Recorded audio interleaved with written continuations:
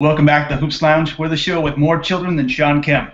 My name is Marc Griffin, aka Montreal Marc. I'm joined by my partner in crime, Phil Boileau, Sporting Phil. Today we are talking the OKC Thunder once again, and their mid-season changes, let's say, and whether or not they're actually a title contender after all this mix-up. So, Phil, a lot of changes going into the trade deadline. Reggie Jackson out. Kendrick Perkins out. They now have in the mix Enes Kanter, Augustine, Kyle Singler, Steve Novak. What do you think of the changes? Well, it's kind of interesting, right? Because a lot of people have been saying for years that Kendrick Perkins didn't make sense on the court. Some people have been saying off the court that his leadership are going to be missed, is going to be missed. But let's not forget, just before that, they did also pick up Dion Waiters.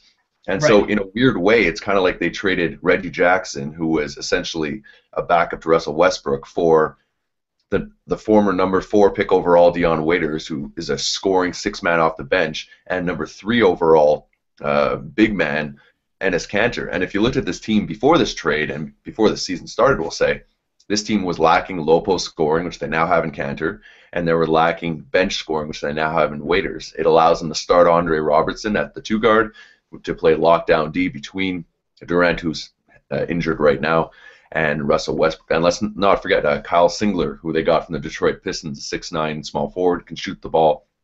So now suddenly they have an incredibly deep team, incredibly young, can shoot, score inside, outside. And if you look at his PR and his usage, DJ Augustine is not actually a step down from Reggie Jackson, but they added all these other pieces. I think this propels them from maybe a team that would maybe make the playoffs to a team that I wouldn't want to face no matter who I was. Yeah, and I have to put this out there because at the beginning, well, actually, first month of the season, you said they were not going to make the playoffs, and I said they'd get the 8th spot. Obviously, things changed. This roster is dramatically different. One other name I got to throw out there is that Mitch McGary has been a surprise for them the last month, basically starting his rookie season mid-year. Exactly, coming off a bit of an injury bug coming off the draft, but it allows their big man rotation. At the center rotation, they still have Steven Adams. They didn't have to give up him. They still have Mitch McGary, Enes Kanter. So all those guys, super young. I believe they're all about 22 years old. Power forward.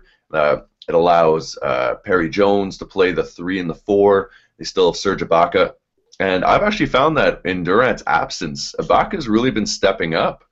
He's getting more shots, and weirdly enough, the one complaint we've been having about Russell Westbrook for years is that he doesn't pass the rock. Well, look at what he's been doing in Durant's absence. It's something like he doesn't feel the pressure to need to shoot to go mano a mano with the MVP, and now his assist numbers are jumping up there. He's actually top 5 in the league in scoring and assists and steals. Yeah, I mean, we'll get to that conversation in a minute, but one thing that's very worrisome from OKC right now is Kevin Durant's foot. He had to have quote-unquote a procedure. Basically, he had to readjust a bolt in his foot. These type of injuries can be long-going. I think I brought it up early in the season.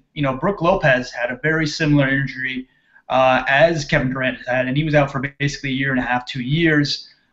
This could be a bit worrisome for Kevin Durant, the doctors. I mean, do you think this is going to be a long-term thing for him, considering how frail of a body he has, or do you think this is just kind of something he's going to get through?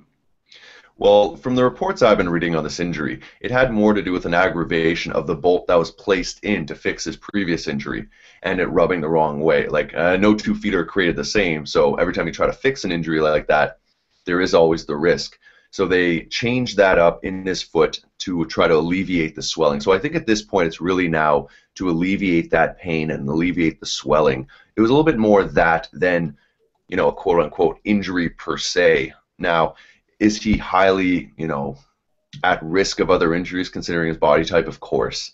And I think he's been trying to put on weight over the years, but his body type is kind of what it is.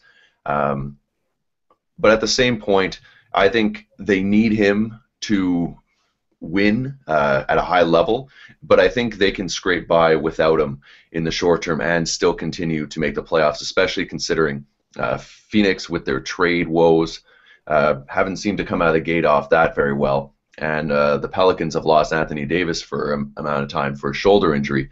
So the competition for the 8th spot has kind of dropped, allowing them to be, kind of generous with the time they give off to the former MVP.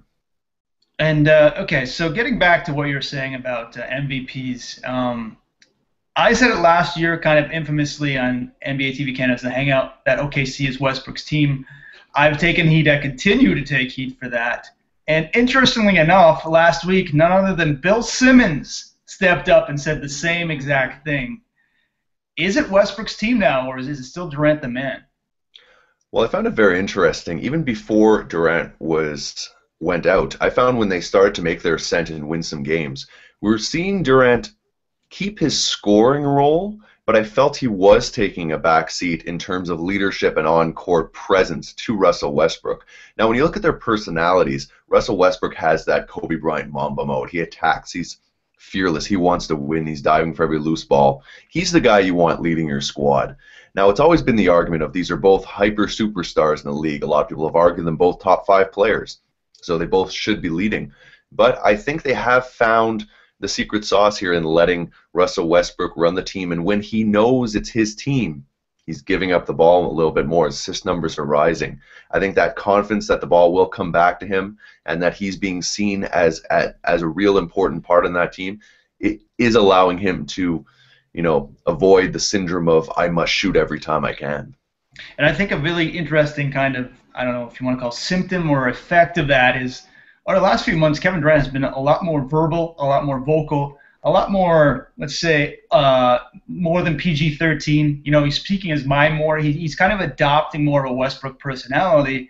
And, the team is kind of building its identity around Westbrook, I would say, honestly. And, that's why Westbrook's in the MVP conversation right now. He's one of those top 5 guys. Let's get back to the playoff hunt. Now, they could end up with an 8th seed, maybe even a 6th seed. Who knows? Do you think these guys could actually pull together and win the title? Oh, absolutely. It's interesting, actually. Before this trade, I wouldn't have necessarily said so. I think low post scoring is something that's incredibly important in a long postseason run. And even teams that don't have 20-point scores have the ability often to put the ball in the basket. Now with Enes Kanter, I feel they have that. And Dion Waiters, a bit of a ball hog, but as that 6th man off the bench, I really like that. I love their depth. I love their ability to shoot from every position. Enes Kanter, let's not forget, this year was adding the 3-point ball to his resume. Serge Ibaka can shoot, Singler can shoot, Durant can shoot, Morrow can shoot. He just goes on and on and on. I mean, maybe they don't have elite shooting from their point guard position. Augustine's not bad, but the team can shoot. The team is, I think, 2nd or 3rd in the league in rebounds per game, and I think they have everything it takes. I wouldn't want to play them, and considering that depth, as we're seeing here, you can even afford one huge loss and still keep rolling. I'm going to say no on my end because of the X factor of Kendrick Perkins, the fact that Cleveland just swooped him up. I think LeBron knows how important he is in the locker room behind the scenes. He is a veteran presence that they do not really have in Oklahoma City. I think the ongoing issue, the alpha male, beta male between Durant and Westbrook will just kind of pop its evil head again when and if Kevin Durant's healthy, completely healthy. And they have a lot of players to throw in the mix, so chemistry is going to be an issue that they're going to have to figure out the second half of the season, where a lot of teams already have that already figured out. I'm going to say they go to the 2nd or 3rd round, but I slowly think that window's closing, and the looming 2016 trade deadline for Kevin Durant, he's going to be probably elsewhere. But who knows? We'll see. And we have this videotape here as evidence. Phil, I wanted to thank you for being back, and I'll throw it back to you to wrap up. All right, guys. Well, thanks for joining us on another episode in the lounge talking about the OKC Thunder and their title contention. Join us all the time on hoopslounge.com. We're always trying to bring you new content, be it videos, articles, podcasts, and anything in between. And go to the contributors section to contact us if you want to continue the conversation on social media. So on behalf of Marc, myself, and the rest of the Hoops Lounge team, I want to thank you for keeping in the lounge.